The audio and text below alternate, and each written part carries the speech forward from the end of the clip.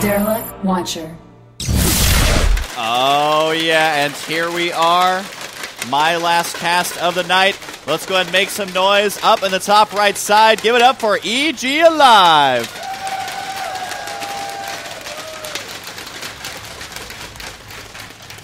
And down or yonder in the bottom left from Team Evil Geniuses. He claims this is his strongest matchup. This is his final opportunity to show it.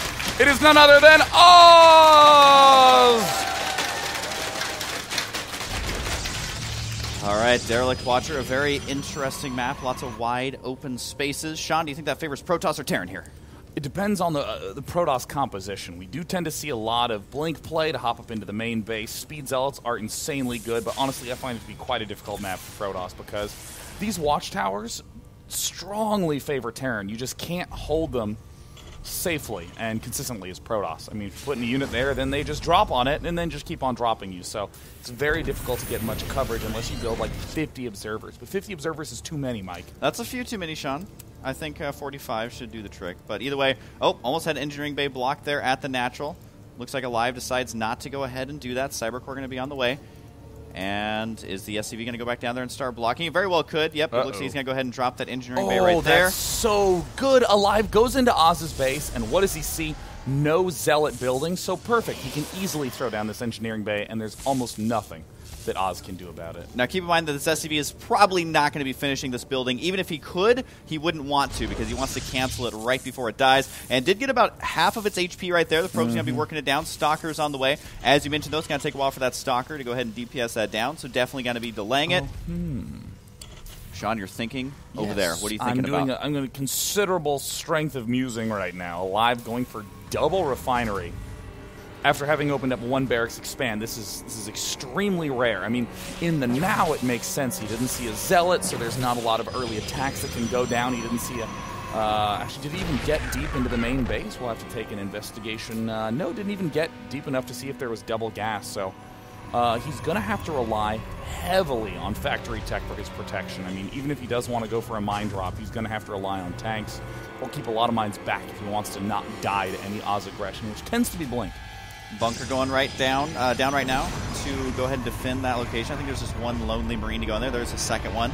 So going to be difficult to crack that right from the start. There's going to be the Mothership Core. No surprise here. Such a good defensive and offensive unit. Sometimes you see players even try to kill a worker or two early on with that. We do have the Stalker kind of scouting around the map. Any idea what this is for? Is it to look for Starport? I guess it's one of these moves that just can't be bad right now. I mean, with everything Oz knows, he sees this wall off at the front, has the Mothership Core back home. There's no possibility for any sort of dropping to happen right now. Wow, that is a fast forge. In fact, before the Robo. Yeah, there's really no attack that can come right now at all, so you can easily move out with these Stalkers, and maybe he picks up something. Almost always he won't, but it's just a nice, smart play. I also like how aLive right now actually has 100% vision of his base. I think he just dropped down a little bit, but just make sure there's no proxy pylons established. Nothing more annoying than losing to a proxy pylon that's been in your base for several minutes. But the bunker has enough Marines now to be fully loaded if it wants to be. Stalker's continuing to move out around and see if they can intercept any scouting SCVs, anything like that. Looks like the expansion up for Oz now. There's that Robo, as we were mentioning, and just continuing forward. Any predictions on what Oz is doing? Well, Oz is doing kind of a clever play almost always. When you do go for a fast forge, you're going to be going for some sort of Twilight Council tech, but instead a Robo Bay pops down at the backside. Now, given this gas timing, this would indicate that, yeah, it is going to be Twilight Council tech, but it's Twilight Council tech with a Robo support, so this is a very nice, opportune spot to go for something a little bit kooky like Warp Prism Harass with Immortals for defense.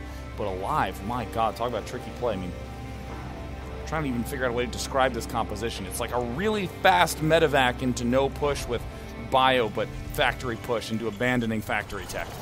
That's a perfect way to describe it, Sean. As we do have the Mothership Core right now, going to be scouting around. He's trying to see, can I spot a medevac? Can I spot anything? Going to be a little bit late here. Might try and use it to abuse the supply depot, it looks like, but is he actually going to have enough back at home to defend the drop that's going to be headed his way? That is going to be 2 Hellions and 2 mines. Mothership Core going to be harassing. I think he could actually kill that depot if he really wanted to, but at the same time, he's going to need the units back at home. He's not quite sure what's headed his way. I believe the Observer is going to float in there, see what's going on. He did see the Starport at one point, so he's definitely got to know that drops are an imminent possibility, but does he have enough back at home to prevent them from doing any damage? Very very cool build coming out of Oz, going for Blink with this Forge, so this will allow him to get +2 as well, to be able to do Blink Harass right before his Colossus pops out, but the now is the big danger. Where is that Mothership Core? It's still nowhere even remotely close. Oh no, the Hellions spark right into the main base.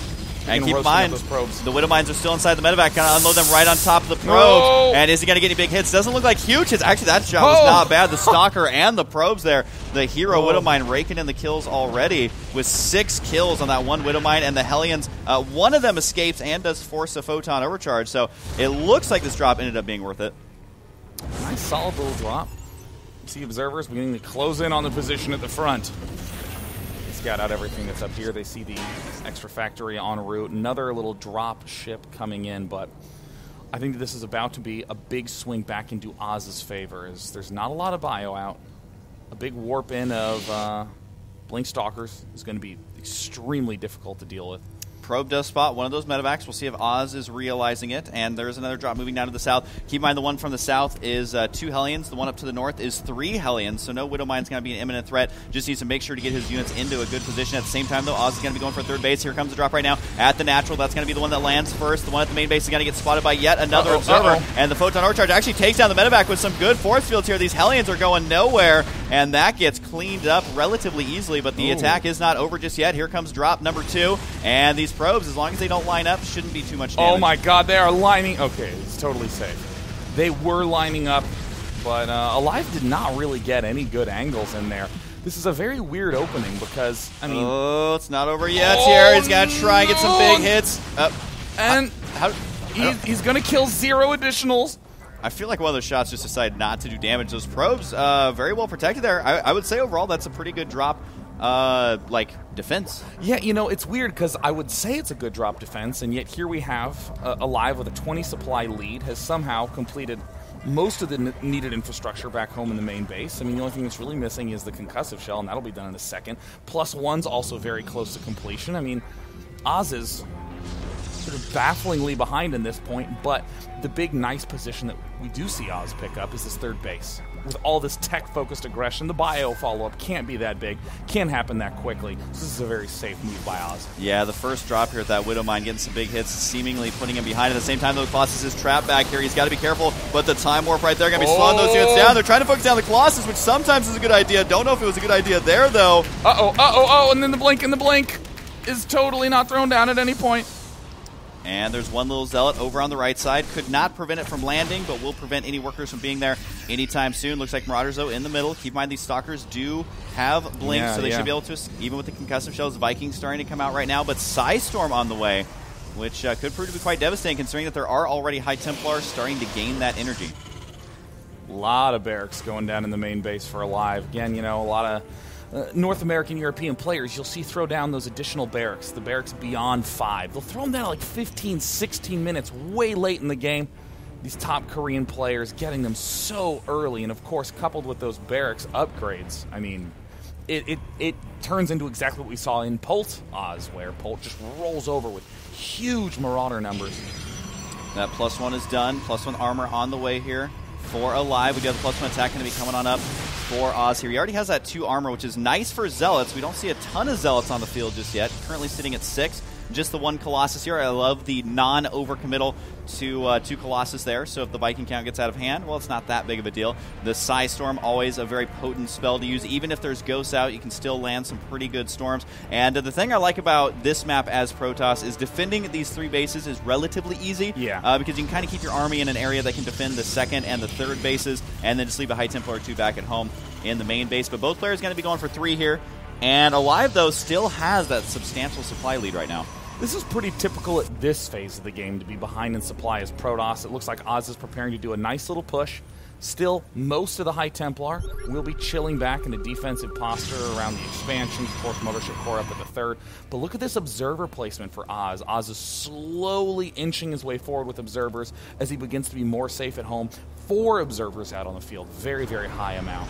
Yeah, I really like where they're positioned as well. One's near the army to spot for potential cloak ghosts. The other ones are spotting for drops and seeing when the move out is happening. So the map vision alone could be enough. He'll know when it's safe to move out, when he has to retreat. Looks like the factory here, the scouting factory, going to get spotted. Might catch a medevac there. Nope, it's going to go ahead and boost out of there. Has to be careful of this army here, though, in the center. That is not enough to engage that directly. Storm comes up to try and protect him. The split's coming out already, though. Some nice storms on those force fielded units. Continuing with the storms. Is it going to be enough damage, though? Those Marauders are seemingly not dying.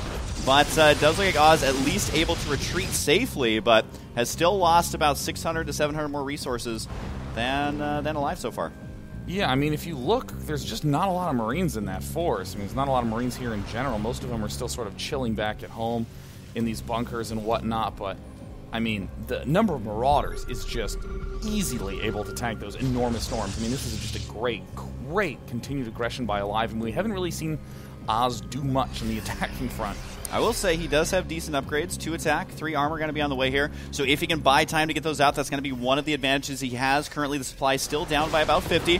But, of course, Storm can even that out. Nice blink forward. Gets a 2 Vikings. Another Storm there to kind of scare the army. And this is where Oz just wants a couple more minutes here if possible. There is an army up in the top left side. Also a drop as well. So we could be seeing multi-prong attacks. Or they could just be regrouping here. Keep in mind, there's really no easy way to run into that third base. Look at this great map coverage by Oz. I mean, it might look like nothing's going on right now, but that is what Oz has been working very hard to obtain. Just complete and total control over this map. aLive is positioning himself, but Oz gets the feedback.